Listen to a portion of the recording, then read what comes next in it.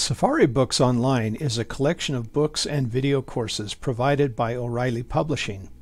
O'Reilly is one of the leading technical publishers in the world. This service is free to students and employees of BYU-Idaho through a license made available through the McKay Library. To access the service, first go to the McKay Library website. Click the Library Databases link. On the index screen, click the S. The Safari Books Online should be near the top of the list. While you do not need an account, I recommend creating one so that you can save materials for later use in a playlist and track your history of materials that you use. Once you have an account, you can click the Sign In Here link provided. To create an account, click the Safari Books Online title. You should be taken to the BYU-Idaho login screen.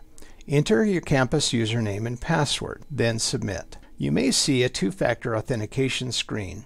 If so, turn on the checkbox to Remember Me for 30 days, then click the Send Me a Push link. Click the app on your smartphone or whatever means you have set up for this validation and enable it. You will be taken to a library selection screen. The McKay Library is not in the list, so choose the top option, Not Listed. Click here. Enter your school email address and then click Let's Go. You can then access the collection or set up your account. Once you are into the collection, you can search for materials by title, topic, or author. But for the playlist of materials for our class, type in the course identifier. For example, CIT 111 or WDD 230 or CSE 340.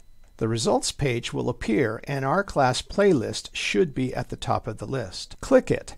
The playlist will open and you can access any of the resources.